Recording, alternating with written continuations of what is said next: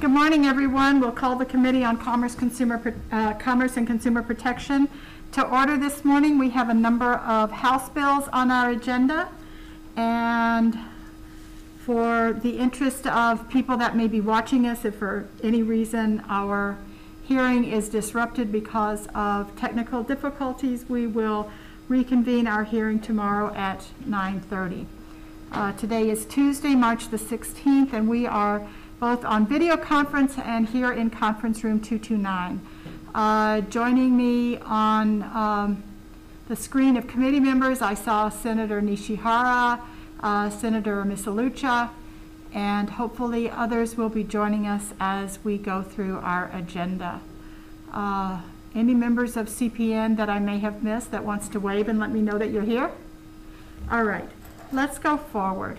The first item on our hearing agenda this morning is House Bill 352, House Draft 1. This is relating to secondhand dealers. Clarifies that the secondhand dealers law applies to a secondhand dealer's operation of an automated recycling kiosk that only accepts handheld electronic devices for recycling. Specifies the retention requirements for secondhand dealers that operate an automated recycling kiosk, and the HD1 has an effective date of 1/1/2050. Let's hear first from Tina Yamaki, Retail Merchants of Hawaii. Tina, are you on our call? Tina is not available, Senator Baker. Okay, Tina submitted comments in support. We have hopefully joining us on Zoom, Jonathan Spiker, SCAR, Hawaii Pawnbrokers Association. Jonathan, are you there?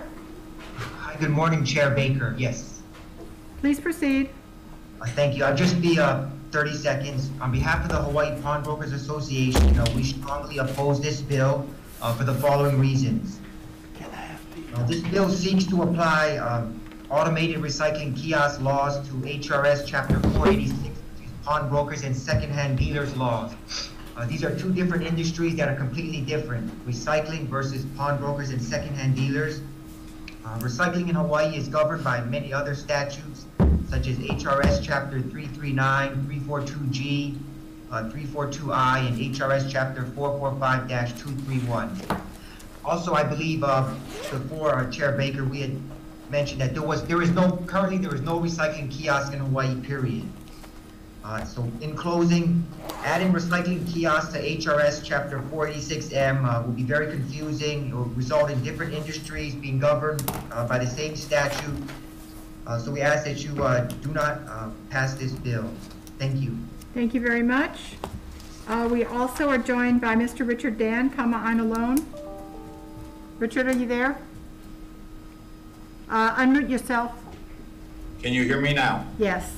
Please proceed. Thank you, Senator Baker and members of the committee. I appreciate your service and hard work. This bill confuses 486M. I'm 100% in support of what Mr. Spiker and the Hawaii Pawnbrokers Association has said. I stand by my existing testimony. At present on Maui, there is an electronics recycler called eCycle, and at present on Maui, there are secondhand dealers that take in cell phones, iPads, all different forms of electronics.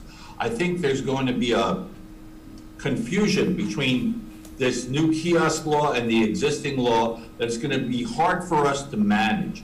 Now, most of us here on Maui are mom and pop shops that stay within the law, make sure everybody crosses the T's and dots the I's, and there are no issues with the existing law. If you want to make a law for these people who this international corporation wants to come in, please go ahead, make the law, but make it separate from 486M and make it so that it doesn't affect what we already have. We're having a hard enough time right now alone making a living.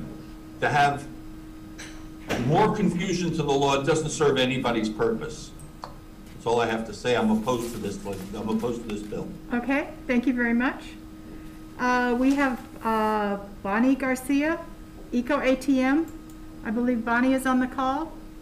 Yes, good morning, Madam Chairwoman and members of the committee. My name is Bonnie Garcia, and I'm the Director of Legislative Affairs for EcoATM.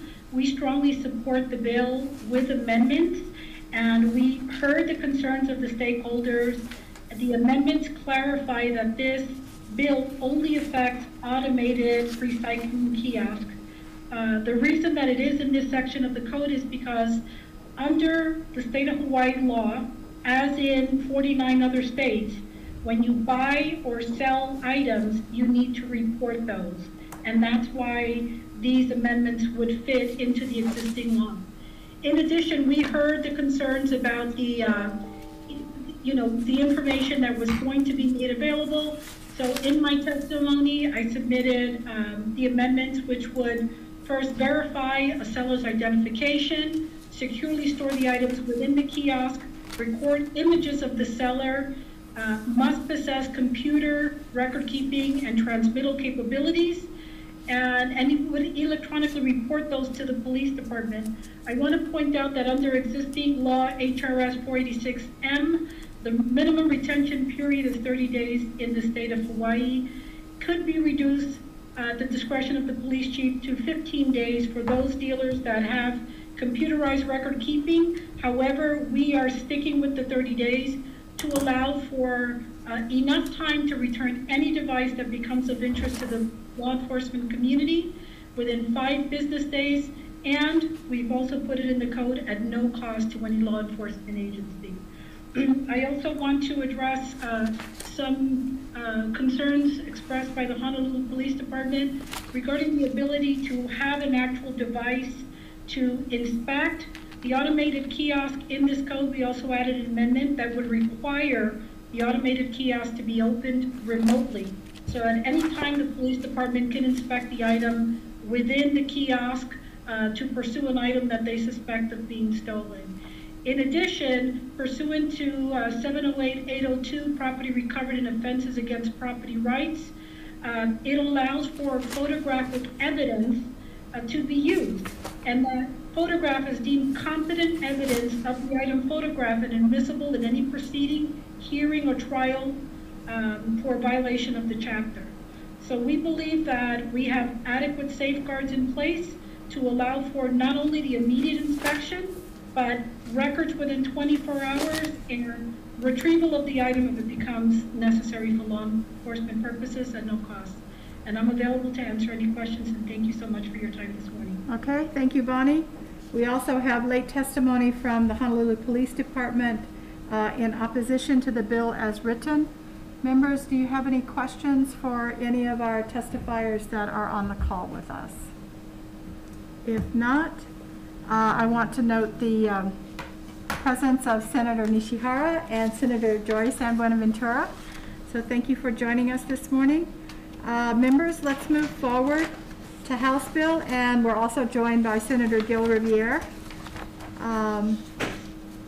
Let's go to the next item on our agenda. That is House Bill 149. This is relating to gift certificates. Clarifies that cards issued by a county for the purposes of paying transit fares and county fees and other uses are not subject to the state's unfair and deceptive practices regulations relating to gift certificates. Let's see. I'm not sure my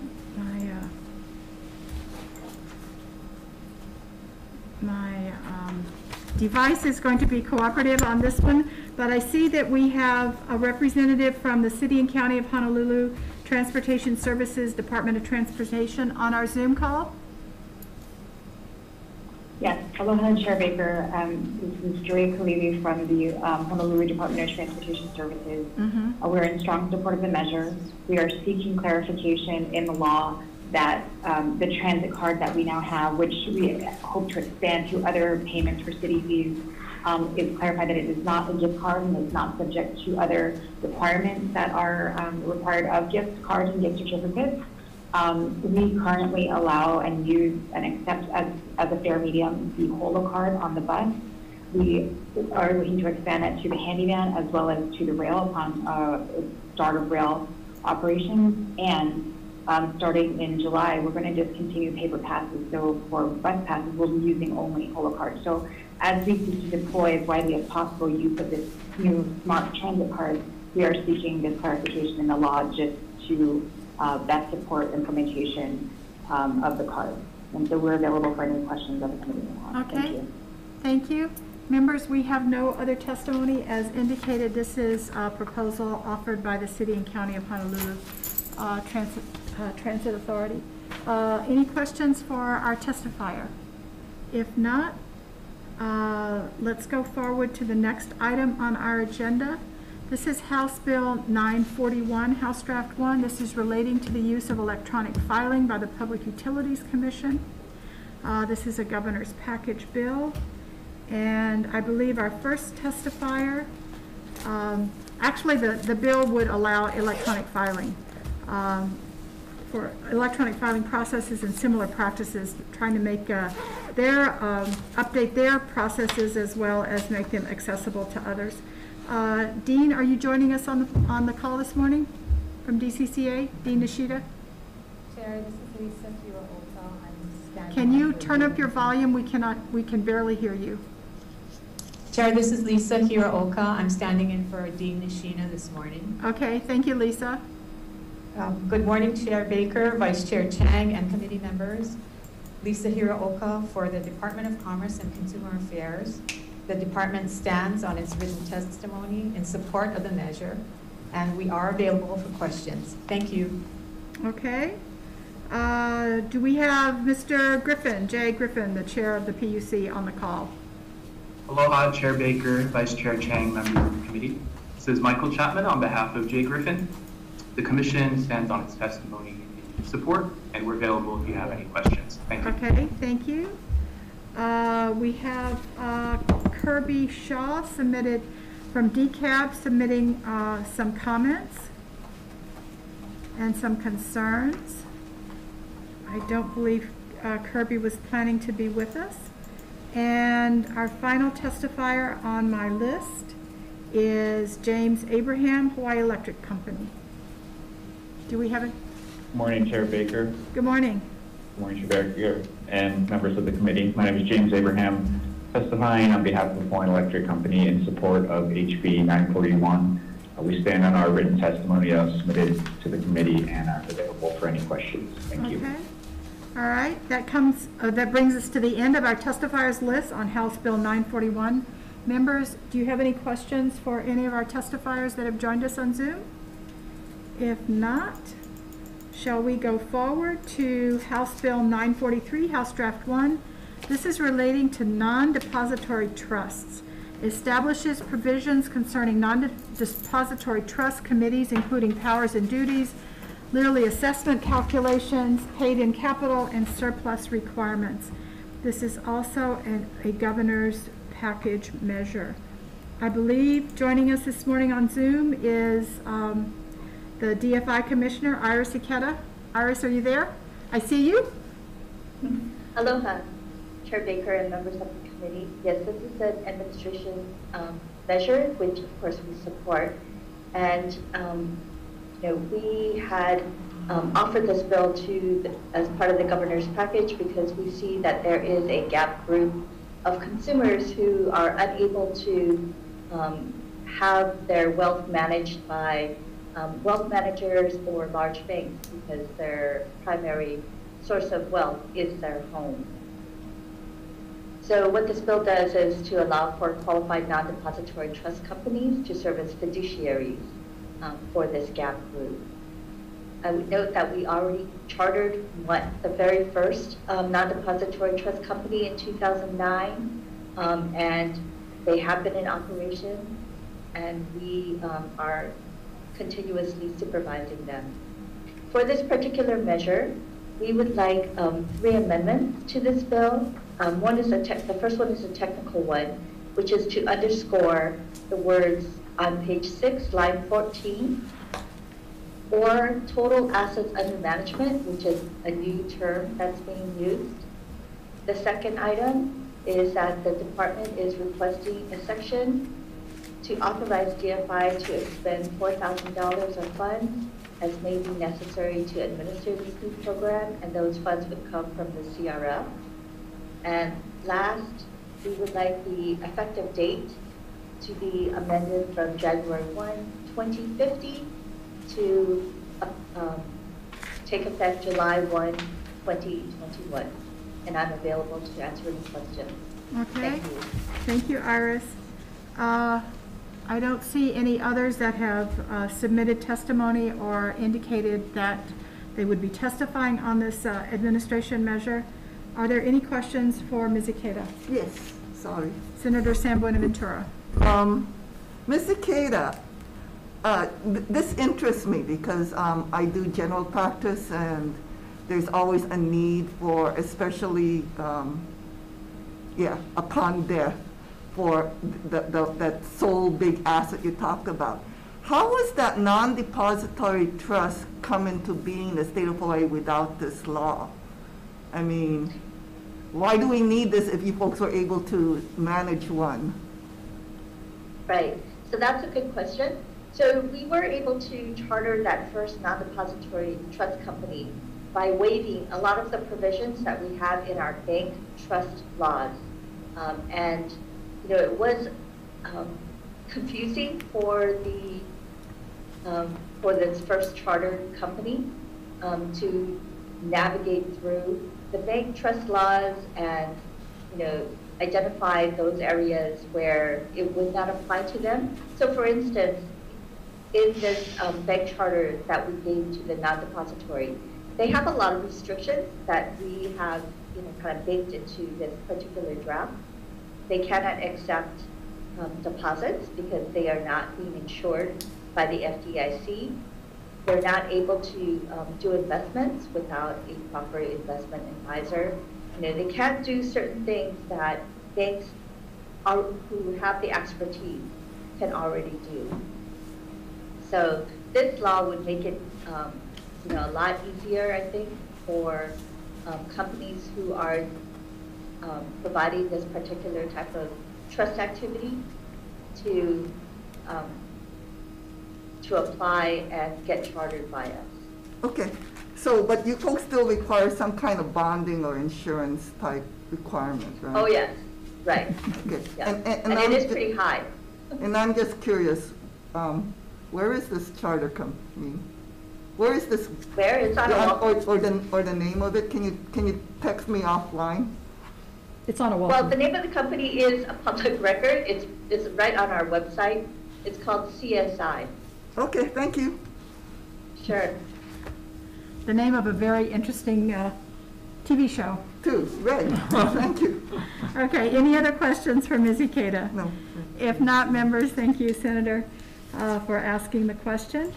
Let's move forward to House Bill 286, House Draft 1. This is relating to real estate investment trusts, or REITs as they are known. Authorizes the Department of Taxation to require real estate investment trusts to notify the department of its presence within the state and to report the assets and revenues generated annually. Let's see. Let's hear from the Department of Taxation. Mr. Choi, are you on, or a representative from DOTAX? Yes, Chair. Jonathan White on behalf of the Director of Tax. Good morning. Good morning. The department supports this bill. This is not an administration bill, but we are supporting it. We believe it's a good idea to add this fine structure to the requirements for REITs filing that are already there. But this will add a fine for non-compliance with those requirements. We think this will add to our ability to collect good data on REITs. As REITs keeps coming up every year at the legislation, we'll be able to provide even better data on that. So we support the bill for that reason. Okay, thank you. I want to note that Senator Favela has joined us as well. So thank you, Senator, for joining us. We have testimony on this measure from HSTA. Is Laverne Moore on, or a representative from HSTA? Yes. Good morning. I'm on. Good morning, Chair Baker. I'm Laverne Moore, speaking on behalf of Corey Rosenlee, President of the Hawaii State Teachers Association. I stand on our written testimony in support of House Bill 286 with suggested amendments.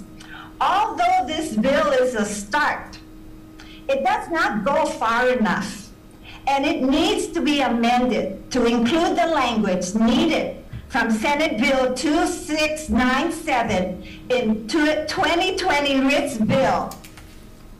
Hawaii has some of the most highly coveted real estate in the nation, not only because of our scenery, our tourist destination, and status as an urban hub in the middle of the Pacific, but also because it has the lowest property tax rate in the nation. Unlike corporate investors, investors in real estate investment trusts are exempt from paying corporate income tax on dividends.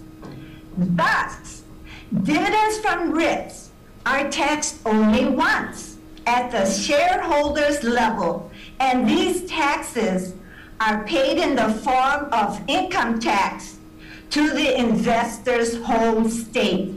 And not a single penny in taxes come to Hawaii for the use of our resources, our sewer system, our waterways, our roads. As a history teacher, this is a form of colonization.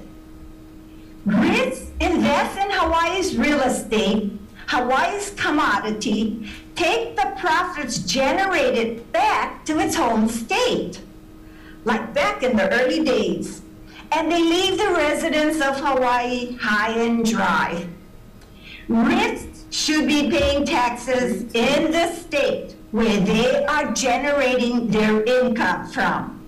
This is what I call paying your fair share for the use of our resources. The Hawaii State Teachers Association implores you to add language to this bill that would disallow dividends paid deductions for real estate investment trusts, as this would provide a dedicated revenue stream to help end the teacher shortage crisis, make up for other losses in state revenue, and to provide a disincentive to the real estate investment and speculation driving up property values in our state. We ask you to support this bill with amendments. Thank you for the opportunity to testify. Thank you, Laverne. Our next testifier on Zoom is Will Caron, Young Progressives Demanding Action. Aloha, Chair Baker. Will Caron for Young Progressives Demanding Action. We stand on our written testimony in support with requested amendments echoing HSTA's request to implement an actual tax. We feel there's no good reason to wait on this. But I also wanted to mention a new report that I didn't have time to incorporate into my written testimony. The report is from Cornell University, and it's titled The Myth of Millionaire Tax Flight, How Place Still Matters for the Rich.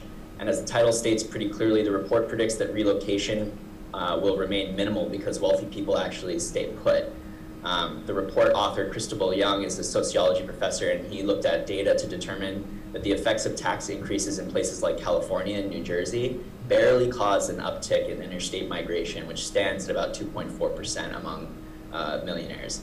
Tax flight is a primary talking point employed by REITs and wealthy individuals to scare us into thinking that these taxes are bad, but in truth, they simply don't want to pay more taxes. As the report author states, they live, rich people, live where they become successful, where they have industry connections, employees, and customers, and where they sit on nonprofit boards, meaning that the idea that there's going to be an outward migration of our wealthy people if we were to implement a tax on REITs is simply just not true. So I just wanted to add that, and mahalo for your time. Okay, thank you very much. Our next testifier on Zoom is Tom Yamachika, Tax Foundation of Hawaii. Tom is not available, Chair. Okay. We have his written testimony. Gladys Quinto Marron, Narit, Hawaii. Thank you, Chair Baker. Good morning, Chair, Vice Chair Chang, members of the committee. Gladys Maroni on behalf of Narit, Hawaii. We'll stand on our written testimony on comments on this measure and are available for any questions. We appreciate the opportunity to provide testimony. Okay, thank you. Next we have Paul Oshiro for Alexander and Baldwin. Good morning, Paul. Hi, good morning, Chair. Paul Oshiro representing Alexander and Baldwin. We'll stand on our written comments. Thank you very much. Okay. We have testimony from Trinity United Methodist Church. Amy Wake. Testimony in support, Our Revolution Hawai'i. Testimony in support, Imua Alliance. Testimony in support, Democratic Party of Hawaii. Testimony in support, Hawaii Children's Action Network Speaks. In support, Faith Action for Community Equity. In support, League of Women Voters. In support, Hawaii Health and Harm Reduction Center. In support, Securities Industry Association of Hawaii. In opposition, we have comments from Park Hotels and Resorts, Catherine Camp, Douglas Emmett. We have comments in support from Dina Espinas, Jason Schuster, William Beckermeyer, Christy McPherson, Ellen Godby Carson, Alexandra Chi, Elizabeth Nelson, Jessica Kawamura, Mary Carolyn Kuahulu, Keith Webster, Fern Anuinui Holland, Diane S. Martinson, Carla Allison, Tony Redmilovich, Carolyn Eaton, Noel Kent, Danner Vanine, Joan Jensen, Calvin Fu Pham, Kristen Young, Lawrence Franco, John Kawamoto, Galen Fox, Marilyn Nick, Kathy J. Cox, Shan Che Hodges, Zach Stoddard, Matthew Geyer, Neil McPherson. And we have late testimony from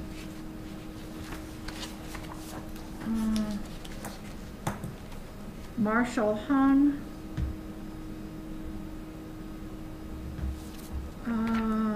Shannon Rudolph in support, Americans for Democratic Action, John Bickle, Evelyn Ha'o in support, Mary Weir in support, John Tomoso in support, Jennifer Azuma Trupulik in support, Linda Morgan in support, Randolph Moore in support.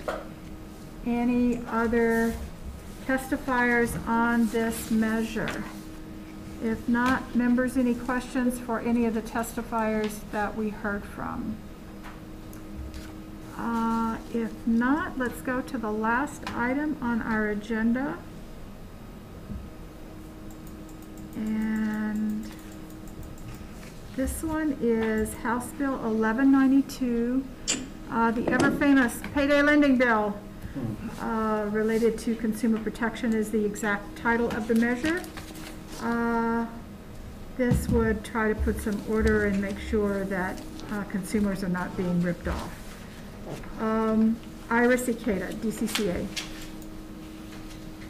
Aloha, Chair Baker. I'm Iris Ikeda, the Commissioner for the Division of Financial Institutions. And first, I'd like to thank you for continuing to hear different measures to try to help consumers get out of the debt cycle that they're in by using various payday lenders. The department continues, or the division continues to work with different folks in the industry, both the mom and pops and the large companies, as well as our non-depository financial service loan companies, which offer consumer loans similar to the ones that are offered through payday lending. So what we, during the pandemic, I think that sort of changed our mindset a little bit. And we know that that going to an installment loan product, which is definitely our preference, would cost a significant outlay of funding for new software for a lot of small businesses, and we think that that would be a burden that some of the small businesses would not be able to sustain. And so for that reason, we have decided to take a different approach and propose to repeal the check cashers that's found in Chapter 480F and move that whole regime into DFI licensing scheme that we can license all of these check cashers as one of the industry. We would supervise them, regulate them, ask for reports, and most importantly, examine them to make sure that they are following all of the laws, the consumer protection laws. The one thing that we are allowing for, just because we've heard from the industry, is to allow for an amortization of deferred check transactions of not less than 6 months. If the consumer makes this request on the basis of hardship, or if the consumer is unable to repay the deferred check transaction after 3 terms. We also want to cap the maximum allowable fees at 50% of the original deferred check transaction amount. We want to cap the fee for extended repayment for consumers. Right now, in the bill, we propose that there is only one fee for that. We also want to cap the maximum allowable deferred check transaction to $600. Require that check cashers provide disclosures, allow for only one deferred check transaction per consumer, so that they don't pile on additional ones, and require full licensures for check cashers. We did provide an extensive bill proposal for your consideration, and I would be happy to answer any questions that you may have. Thank you. Okay, thank you very much. Next on Zoom, we have James Odell, Dollar Financial Group, in support. Thank you. I'm coming through. Yes, I'm you Jim are. Odell, the General Counsel and Vice President of DFC Global. We are one of the larger companies that Commissioner Ikeda referred to earlier. I'd like to reiterate on behalf of DFC our support for the House bill. But per feedback and discussions we've had with DFI, we'd like to repeat that we feel that there should be 3 amendments to the bill in 3 primary areas. The first is the bill should consolidate supervision and licensing under DFI of both the amended approved deferred deposit transactions and the new installment lending product, as Commissioner Ikeda indicated a few moments ago. Second, we'd suggest that it's not advisable to automatically sunset and terminate the deferred deposit transactions. Instead, we would recommend the bill be amended to give DFI the opportunity to evaluate the efficacy of the changes that the bill is putting forward.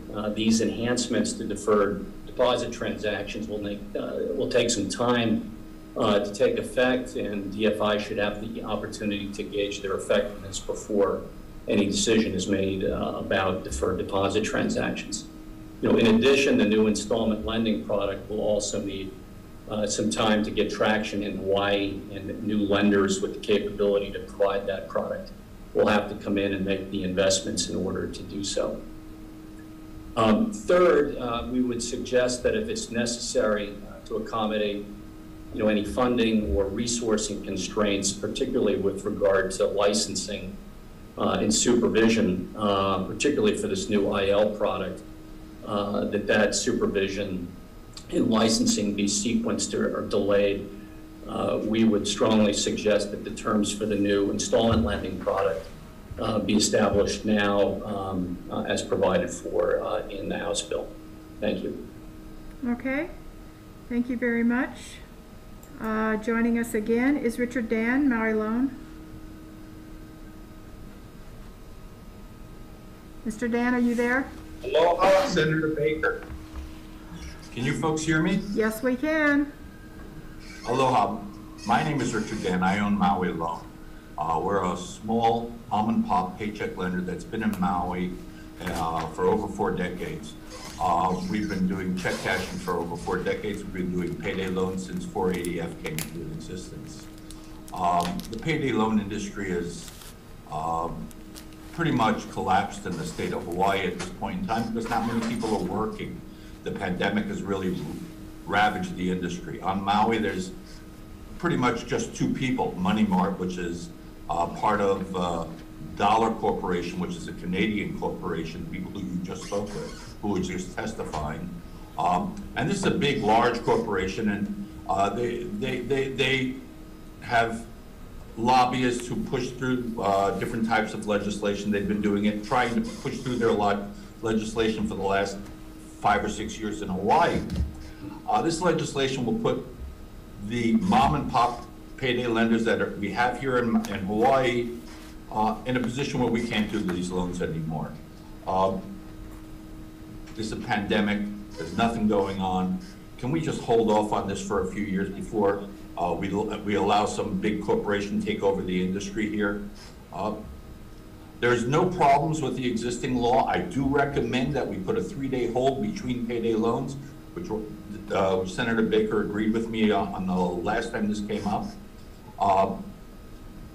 There are few, if any, complaints at Consumer Protection. I just spoke with Iris from DFI on the phone. She agreed with me that there are very few complaints about Hawaii businesses doing this at the regulatory agency that governs us. So if it ain't broke, why fix it? Just to go ahead and accommodate some Canadian company who wants to put everybody out of business and have a monopoly in Hawaii? That doesn't make sense to me, especially now with business so bad. Please, I oppose this bill. Please just defer it. Thank you very much. Thank you very much. We have Nick Burke, Pew Charitable Trust. He sent some extensive comments, and Pew has been very much in the forefront of trying to make sure that payday loans are actually not anti-consumer, which many of them have been. Joining us on Zoom, I believe, is Mr. Marvin Dang, Hawai'i Financial Services Association. Good morning, Marvin. Good morning, Chair Baker and members of the committee. Marvin Dang, attorney for the Hawai'i Financial Services Association. We had submitted comments on this bill and proposed amendments, not only for the House version, but if the committee was going to utilize Senate Bill 974, our comments were regarding that. Subsequent to the time that I submitted the testimony, I got a chance to review the Commissioner of Financial Institutions proposed draft. The only comment that I have is with regard to the reference in the exemptions to financial service loan companies. It should be financial services loan companies, as is stated in the Code of Financial Institutions, Article 9. Thank you. Okay, thank you. Anyone else wishing to offer comment on House Bill 1192? Members, do you have any questions? I believe this brings us to the end of our agenda. So let's take a brief recess and see if we can do some decision-making. Recess.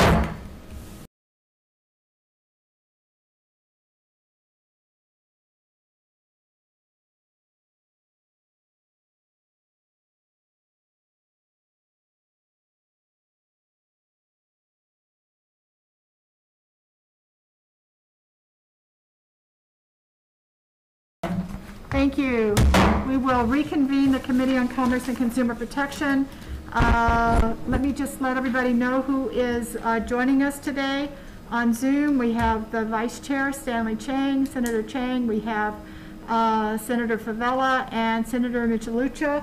And in the room in 229, we have Senator Riviere, Senator San Buenaventura, and Senator Nishihara, who, because he sits closest to the The staff table is always tasked with taking our roll. Thank you, Senator Nishihara.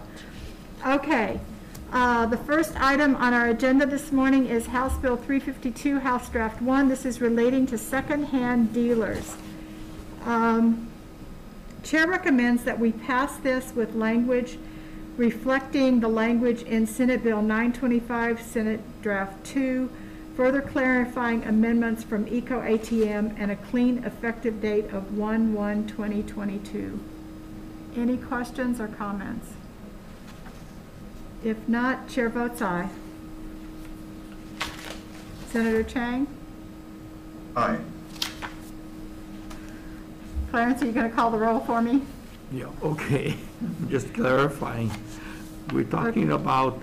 We're talking about House Bill 352, House Draft 1, to pass it with amendments. Okay, got it. Okay? I thought we were going to defer it, so... No. Threw me off. And chair votes aye. Senator Chang voted aye. Okay. Senator Misalucha? Aye. Ishar goes aye. Senator Revere? Aye.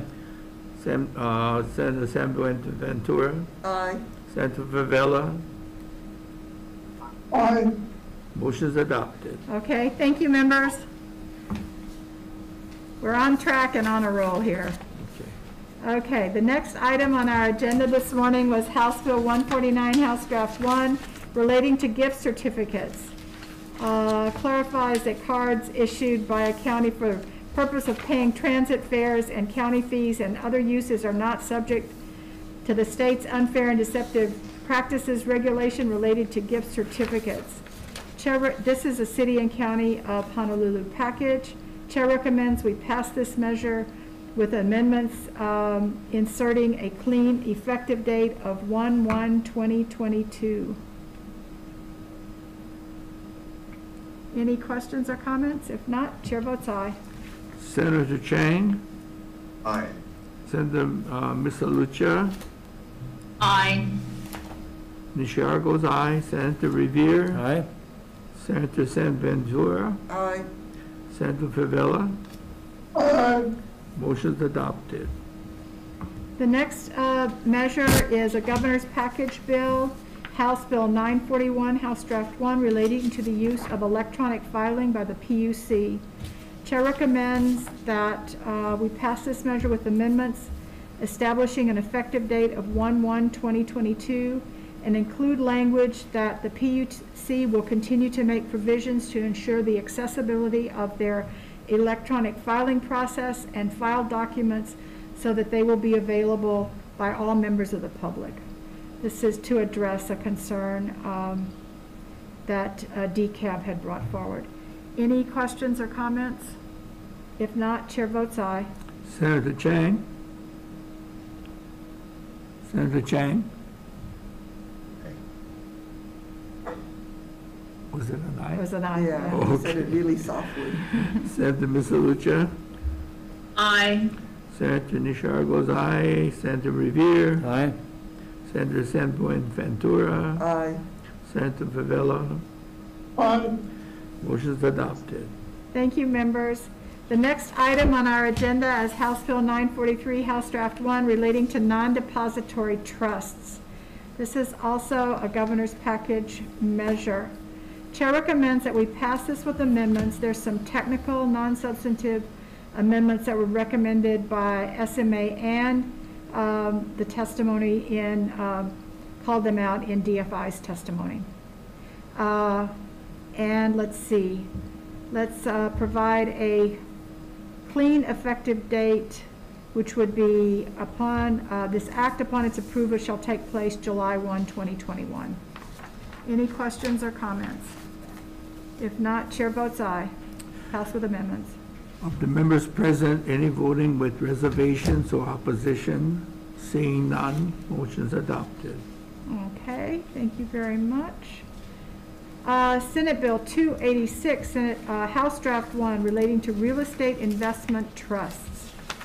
Chair recommends that we pass this measure with amendments, making it effective 1/1/2022. In Section 2, change may to shall.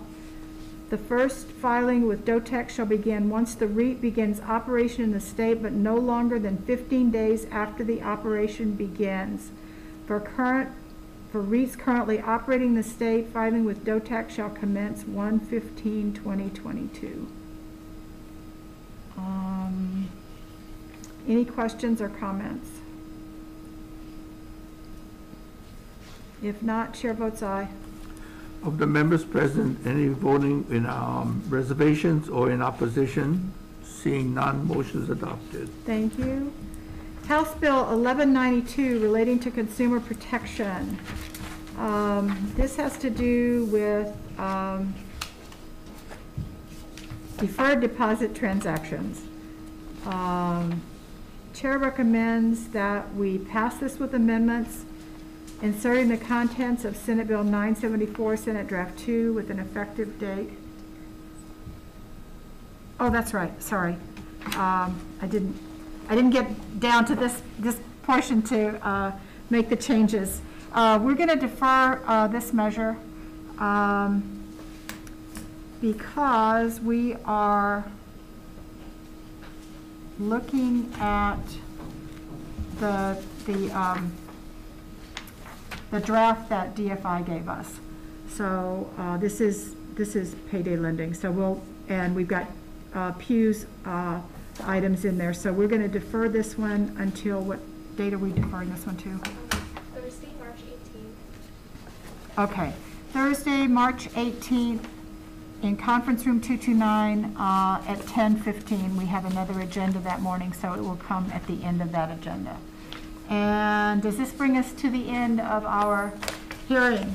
Thank you, members, for your attendance and your participation. We will see you either on the floor or on another Zoom call. We are adjourned. Thank you.